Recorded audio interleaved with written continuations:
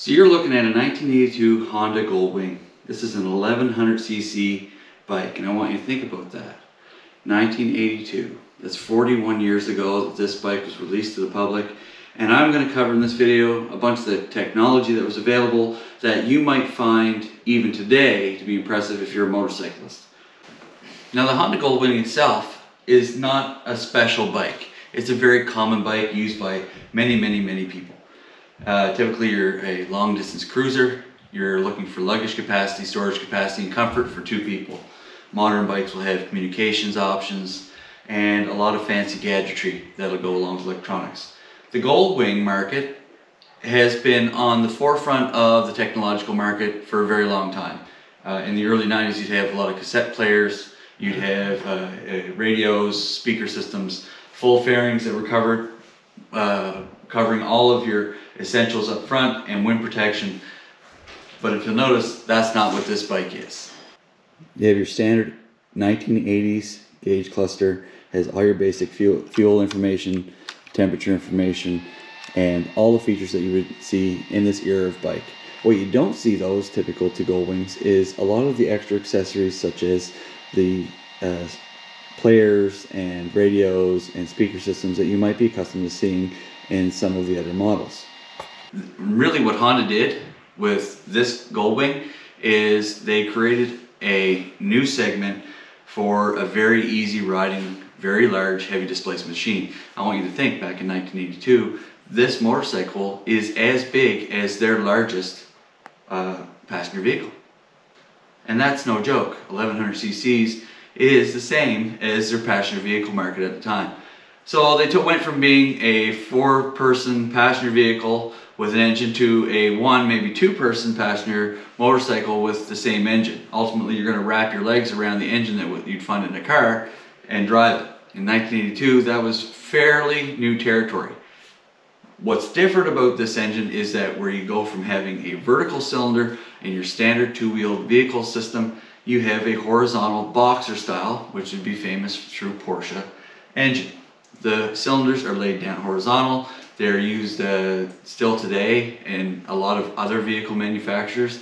Subaru and several other motorcycle manufacturers do use these horizontally planed engines. They create a very different feel, and most importantly, they deal with the center of gravity. Typically when you're riding a motorcycle, center of gravity is based on the center of the axles. So if the closer you can get your gravity to the center of the axle, or the center of the wheel, I should say, the more balanced the bike will feel. Now typically, when you see something like street bikes, you see the riding position, put the rider over the handlebars, or they're laying down on top of it to reduce their center of mass, because the mass of the engine is so high above the axle centers. There's a lot of different things that deal with this, which includes the rake of the forks and the distance of the wheel length. But ultimately, this is a very large, very heavy machine. So the higher you put your weight, the harder it is in order for you to lift it and handle it. And that's a big problem, especially when you're talking about a market that's in retirement in their late 50s, 60s, and on. So what Honda did was they dropped their center of mass very low. And they did it by dropping the motor. Now, to me, it always made sense that a motorcycle should have the air intake in the front and the exhaust in the back, so that everything could flow through in the direction you're driving and out the back. And in some ways, motorcycle manufacturers have tried that before. They were unsuccessful. It has to do with heat management. And so all the hot parts need to face forward and all the cold parts need to suck from the back. But this motorcycle's hiding a few tricks, and let's go over them. It's not exactly what it appears, and this motorcycle itself is going to surprise a few of you, I know, because the actual stuff that's hiding on here from 1982, keep in mind, 41 years ago, is very revolutionary. So the Goldwing of this era was actually hiding some super secrets in relation to suspension. With a motorcycle that is this heavy and the technology being fairly new in relation to the period in which it was made, they were having some worries about how to have the suspension operate and function properly under all of this weight. The rear suspension in this motorcycle actually was air ride. Yes, you heard me. It was air ride, and it was adjustable so that you could manually adjust the pressure up or down to receive the weight that you were going to put on the motorcycle itself. And it affected the handling quite a bit. Now over time, the seals in the air ride system tend to go, but this one has been upgraded with modern technology because the valving systems have been increased and technology has gone to extreme lengths to be able to adapt, and this is a very common function for these bikes nowadays. The rear suspension in this now is a manually adjustable suspension where there's no air suspension in it. However, 1982, we had air, and that is very cool. Now a lot of motorcycles have their fuel tanks up top here, and I suspect that you think that's what's here. But these cruiser markets, that is not a fuel tank. Airbox, fuse, and reservoir. So that's for coolant. So you're looking here and it's obvious what this is, but the actual fuel filler is down here awful low. This is where the fuel would normally be. The actual fuel tank is under the seat. This is the fuel tank down here. And you can see how it goes down and it goes all the way back here. This thing has a massive fuel tank. But dealing with the center of gravity, it put all the fuel down within the line of the wheels, meaning that whenever you're handling this bike, despite its weight, it feels very flickable and very light. That is very cool, and it's something that you don't normally see. This right here is a mechanical fuel pump. Fuel goes in, fuel goes out, and fills the bowls, and it has a return on it. Very simple system. So last but not least, we have my final thing, which is really one of my favorite things about this bike and the thing I hate the most. It's the braking system. Now, this is where the technology of the day fell short of the needs of the motorcycle. When you look at this motorcycle, you would typically find that you would have a horseshoe brake system in the rear as a drum. So you'd have a hub set drum with horseshoe shaped brakes inside of it that would be drum brakes. In the front you might have disc brakes. This motorcycle is very complicated in how it distributes its brake load. There are two individual calipers on the front of the bike. There's one disc caliper on the back. Yes, it has disc brakes on both wheels in 1982. Again, that's quite revolutionary because most of the bikes of the era had rear drums.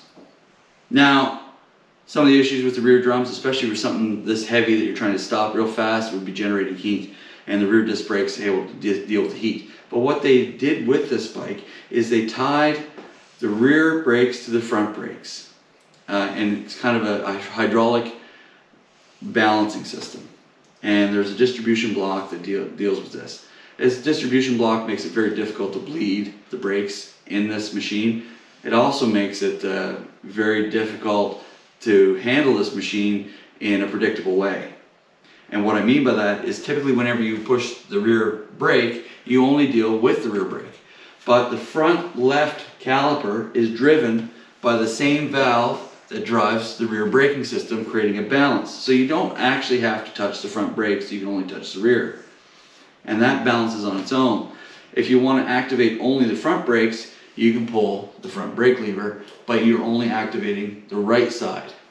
My preference would be that both the front calipers are tied together on the front lever and the single caliper on the back is tied to the foot lever. The reason being is that when you push down on these large bikes and you're trying to get traction, it's best to have more brake on the rear to deliver that traction under power than it is to have a balance. And so separating that balance, which is something maybe that this bike wasn't looked at for doing. If you're doing gravel roads, you get into a bit of a dicey situation where you have a bunch of gravel on the road or dirt on the road, you need to have that rear brake accessible to put a little bit of back pressure under load so that you'll be able to control the power delivery to the ground much easier through the trifecta of throttle, clutch, and brake. Now, some of you may not know what I'm talking about, but this comes with formal training experience and riding these cruiser style bikes. It's a huge asset, and you can make these bikes do things that you wouldn't normally see them do if you're aware of how to handle them properly. So I'd recommend that you look into that, and maybe we can cover that off in future episodes and discover how we balance that trifecta and what you can do to practice it so that you can get really good. During my time when I was riding Harleys, we were able to go into a drive down the middle of 2 parking spaces on the center line, enter the parking space with, and then turn around within those 2 parking spaces with a motorcycle that's this size through the control of the brakes, throttle, and clutch. Now the clutching in this is much different than the clutching in the modern motorcycles, so I don't think I'd be able to achieve that same, but I get very close. It's probably 2.5 I get parking space widths with this bike. But I do better if that rear brake was separated, and I have been doing some research into separating it, but it's not that difficult. It's just you have to have all your measurements and send them off to get the hoses and delete a bunch of blocks and have a new block for the banjos. So I'm not really focused on that because this bike is for sale. It works fine the way it is. It just doesn't perform the way that I would hope, and I shouldn't expect it to either. One of the other things with this bike is that the engine being so wide, it really restricts you and your movement. So when I sit on the motorcycle, I'm 6 feet tall, the riding position is fairly comfortable, but my toes want to be forward. And really, my toes are almost in contact with the 2 rear cylinders of this engine. It's caged because the engine is so much wider than the actual bike that even if you put your foot down, you're not going to catch it before the engine touches the ground, and you're going to blow the piece out of the valve cover at the very least if they touch. So the cage itself will keep that from happening as long as you don't dump it too hard. Having these boxer engines, these horizontal plane engines, it provides you a different input and feel to the controls. You feel like on some of these engines, they're actually single-sided, so they actually only have 1 piston, and they're not balanced. So you feel that whenever you turn the throttle on some engines of different companies, it will actually shuttle the bike and torque the bike to the left. Whereas on this bike, you don't have that shudder and torque. You have a balanced single crank, dual cam engine with split sides on it. You have nothing out of balance here. It actually works pretty good. There's a few upgrades to this engine. You can put some bigger pulleys on it and stuff like that. But for what it is, there's also an aftermarket world for this particular bike. Because the bike itself is split up into 4 separate cylinders and 4 different carburetors with 1 airbox, you can also get a kit to, and this is so hot rod, you can also get a kit to put 1 carburetor on it. And that 1 carburetor will do fuel delivery for all 4 cylinders at the same time. Really, it's no different than what's here right now, but when it comes down to it, you can easily adjust and balance the airflow based on the carb kit that comes in that kit for it. I can't remember the name of it off the top of my head, but it is very, very, very cool. Whenever we're dealing with the actual carbs, you're going to have to consider the balance of them. They have vacuum ports here, so you can adjust them quite easily. You have to pick your primary and stuff like that. I think you balance them right side and then you balance left side separately, so that they come into vacuum together. But whenever you're dealing with this engine, you're ultimately sitting on a Honda Civic engine. Really, it's very similar to the same principles. A carbureted Honda engine. So the transmission's back here, the clutch basket's back here. If you turn this thing up and turn it sideways, it would look like a Honda Civic engine of the era, just double fat and double wide. The carburetor systems are work excellent, and I haven't had any issues with any of these, and they're very easy to rebuild. They're quite easy to take off because there is no fuel tank above them. The actual trim pieces are easy to take off, and I am going to take them off in order to replace the choke cable here later today. One of the most important things about this engine is keeping up on its maintenance and just giving a good look over, make sure there's no vacuum leaks so you don't get any errant running, but ultimately it's a bulletproof engine. Getting aftermarket parts, it is possible. There's still all the cables, all of the standard gasket kits, and a little bit of hot rodding kit stuff. But when you buy a bike that's 40 years old, you are into the flea market purchasing scheme. So you're looking for other people who've done things, and you're looking for things to modify this bike because the cases are no longer built. If you crack a case or do anything like that, you just can't go buy it off the shelf. You have to go aftermarket and you have to go used. That's the same with anything else. But you shouldn't be afraid of this bike. This bike is super reliable. This one here has 64,000 kilometers on it. It's only, what's that, only 30-some thousand miles. This thing has another 150,000 miles in it before you'd ever give up the goat, as long as you keep up on your maintenance. Now, the aftermarket segment for this particular bike, and this is one of the most interesting things about it, is that you'll notice that the rear saddlebags don't have a topper. Now, there was a topper that went with it, and you'll notice it from if you look up the Aspen cage. But the Aspen cage had a full fairing birdhouse on it. And the full fairing came with the Aspen cage. There was also a box up here, a helmet box, and then you had your two trunks below. This is a city style bike. This came this way from the factory. They're built this way, and many of them you'll find are stripped down without the saddlebags on them either.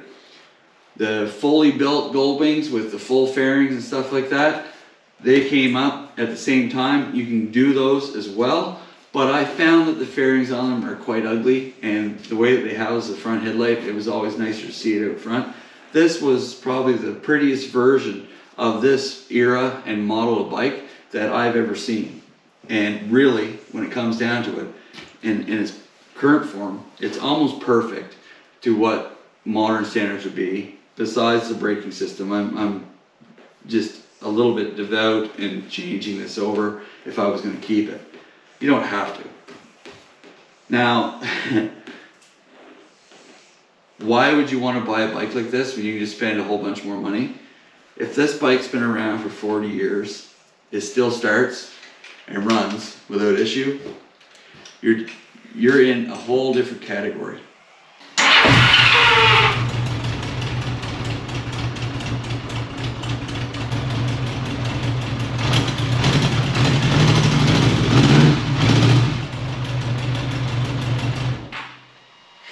You know, a little carburation, a little fuel management, you can just make this thing just be crazy. Anyway, cool bike.